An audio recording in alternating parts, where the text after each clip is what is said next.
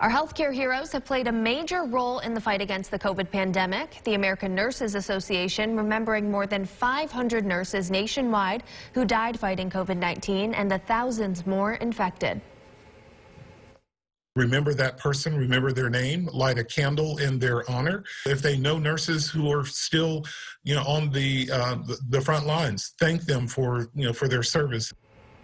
The organization hopes the next step in the pandemic will be supporting healthcare staff with better protections, better patient care ratios, and mental health services to cope with stress.